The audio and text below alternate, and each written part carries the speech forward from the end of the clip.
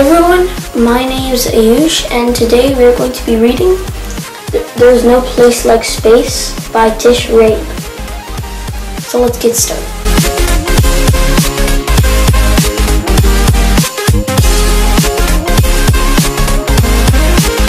Let's get started on There's No Place Like Space by Tish, Rabe.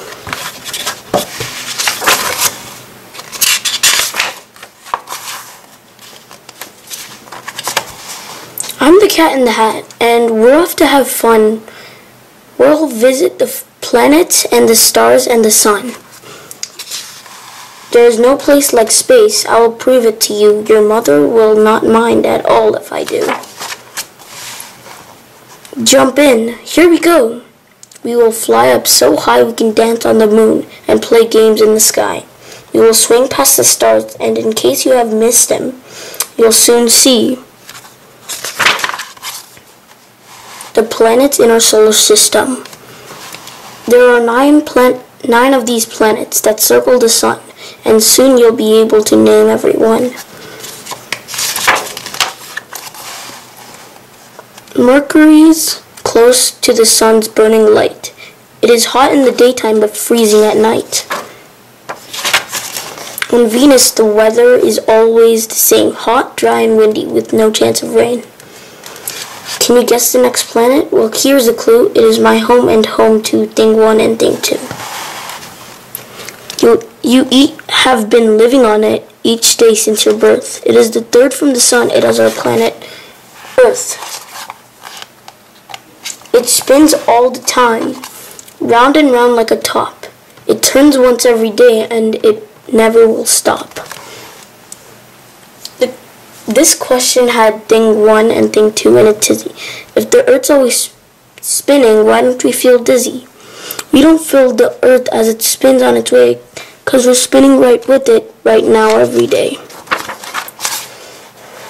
Next, here is Mars. It's the color of rust. We sneeze here because it's covered in dust.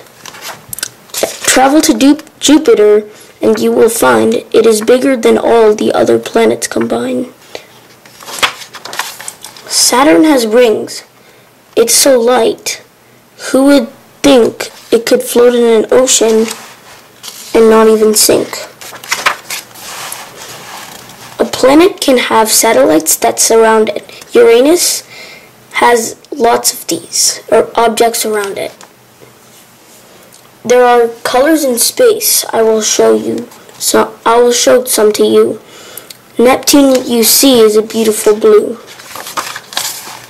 If you lived on Pluto, it would not be nice. Some astronomers think it is covered with ice. It is chilly and cold every night and all day, for the sun's just a speck in the sky far away. An astronomer studies what's up in the sky. Thing 2 wants to be one. In fact, so do I. We have seen all 9 planets. Now here is a trick. To remember their names and remember, then click. Say Mercury, Venus, Earth, Mars, Jupiter, Saturn, Uranus, Neptune, Pluto.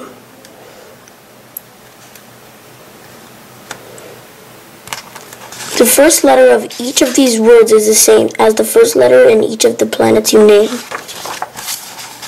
Now here is a game you can play in the skies. You connect all the stars you can see with your eyes. It's star dot to dot. Use your imaginations. You'll see big pictures we call constellations. A dog, the great bear, and Leo the lion, Taurus the bull, and a hunter, Orion. A star in the sky may look small like a dot, but it's really a big glowing spot, and it's hot. And there is one star by far, that's our favorite one. We can't live without it. The star is called the sun. From the Earth, it looks big. There is one reason why. It's closest to the Earth of the stars in the sky. But be careful and never look right at the sun. Your eyes would get hurt, and that would not be fun. How big is the sun? We just heard right this minute 1 million of our Earths could all fit right in it. look at the time, we must go very soon. But first we must take a quick look at the moon.